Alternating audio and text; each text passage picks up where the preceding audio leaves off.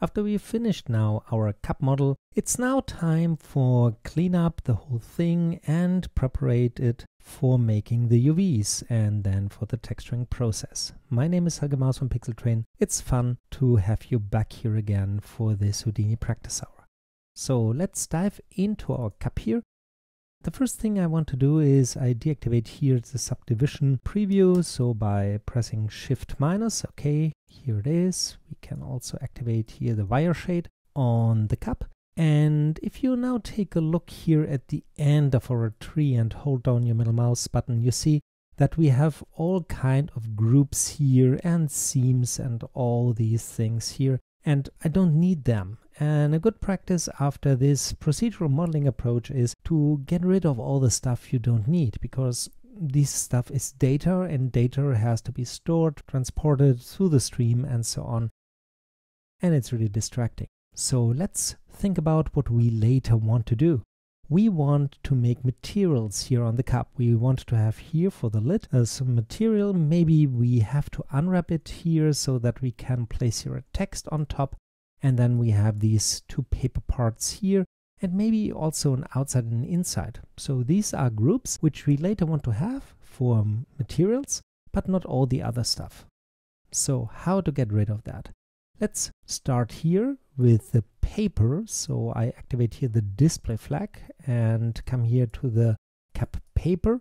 And if we hold down here the middle mouse button, you see we have two primitive groups here, an inner paper and top. Inner paper is something we needed for the modeling process, but not in this here. We used it here. You see blast, not inner paper. So first get rid of everything. How to do that? Because these things here are groups, we can use a delete group node. So if you type delete, you see group delete. We can add this here. Okay. And if we activate this now and make a middle mouse button press again, you see nothing has changed, because here in this group you have to define what you want to delete. We can have different deletions here, so we can add them by plus or here. Then we have the group type which you want to get rid, so you can get rid of any group type which you have here in the list or everything. And you also can delete separate groups. If you want to delete everything, you can use here a star or an asterisk. So if you do something like that here and now hold your middle mouse button, you see everything is deleted. Great. So this stream here is now clear and we name this thing delete stuff. Okay. Next thing, in this stream here, we need some selections. I want to have the outside and the inside of this paper as separate groups, because you maybe want to add later two kind of materials to that. So how to get this information? Think about that. When we come back here into our tree and I activate here the height, for example, you remember that this red node here is a node which we later want to change, because I maybe want to change the distance and the insert. And this was the extrusion. Let's take the handle tool, then you see the handles. This was this outer extrusion here. And if you want to have now the result here, this outer shell here, we activate here the outputs. And by the outputs, you also see here groups which you can generate. So what you can do is, this is output side, this is the side here, this paper here.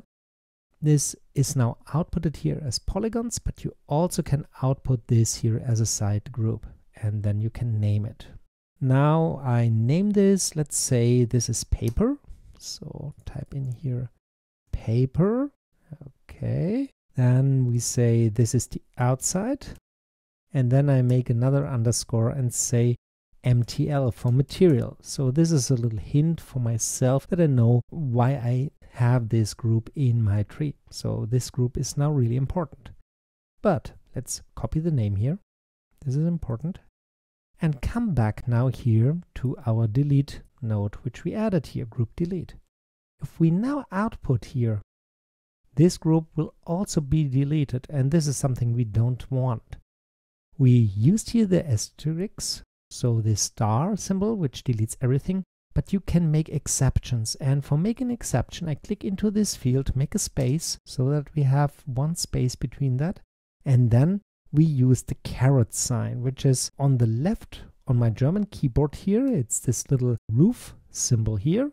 And I press the spacebar after that so that I get rid here of my interactive char replacement. So you have seen maybe that if I only press here the caret sign, you have this little line underneath that. And if I press now, for example, a character which can work with this caret sign, it's attached. So I press here the spacebar to get out of that.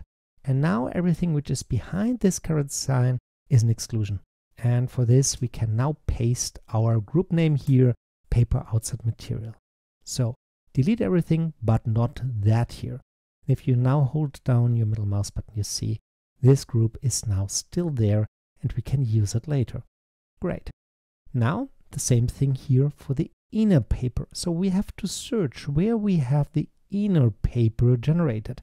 And it was generated here with this poly extrude. So we do the same thing again, but look at that. We have here a side group with the name inner paper. We use this side group here in a paper for this branch here. And now comes the important part. Don't rename that, because if you rename that here, this part here, the blast and the things which depend here will not work anymore, because this group here is the starting point for this branch here. So instead of that, we can use now this group, but I want to have the same name scheme for all of my material groups. So I take this group and copy it later. This group is still there in this stream here. So it goes down until we come again to this point here. And we insert now a node here. This time we take a group promote node. And we add this here. We can set the display flag here. And now you see we have promotions. You normally work with group promote to convert groups from one kind to another kind. So what we want is not a conversion. We only want to use it as a copy. So we say, I want to have it from auto to primitives because we need a primitive group. The group which we want to convert or copy in our case is the group inner paper. And we name it now here in our name scheme. So I paste here the old name, the paper outside material in, and say this here would be the inside. Okay. One important note, if you ever work with promotions here, is that the original group here, the inner paper, is deleted in the moment when you convert it or copy here this over. So if you hold down now your middle mouse button here, you see that the inner paper here is gone. It's okay because we delete it here by the star, but if you ever want to keep a group, you only want to have a copy or a conversion, there's an option for this, keep original group if you need. So now we have two groups here. Let's test this again. This is the paper outside group, and we have to take this name, go into our delete and make another spacebar, caret sign, and paste here the next group, paper inside material. And now we have these two groups here. If you ever want to check this, remember if you press the S key for selection, you can then press the 9 key on your keyboard or click here. So 9 key brings up the selections. Make sure that you're in the right component. So in our case, the primitives, and then you see here, this is inside and this is outside. Now you can check this. Great. 9 key again to get rid of that. And I think this here is now done. Now let's go to this branch here. This is here the bottom part. And I think I want to clean it up completely. And then we only need one group where everything is selected. So make a little bit of space. We take delete group node again, or group delete. Say we want to get rid of everything. And then in the next step, we make a new group, paste it in here, and say we want to have a primitive group. The name of that here is paper bottom material. That's it. And then if we go here to the merge, see everything S key, 9 again, bottom, inside, outside. Great. So that's the preparation here. Save, and let's go to our lid here. Now we have here our lid. And the question for this is what we need here.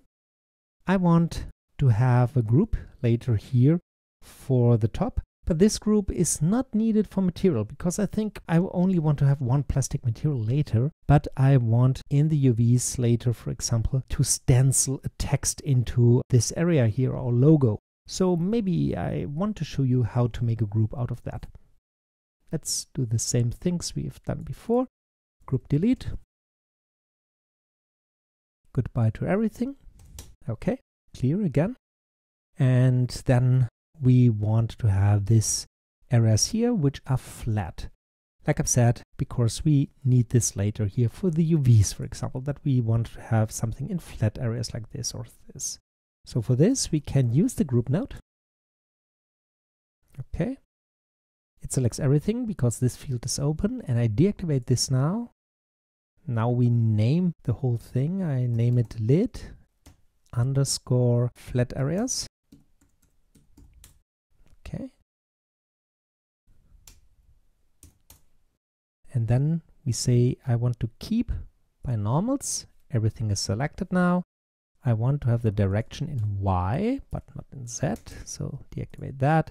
And then we lower the spread angle. And now you see, if you take a look here to the green selection, that you now get only the areas which are facing upwards. And yeah, make them, for example, 2 degrees, so that we really only get these here. So that's the preparation here for the groups. You see, that was not complicated. And yeah, that's it for this lesson. See you in the next one.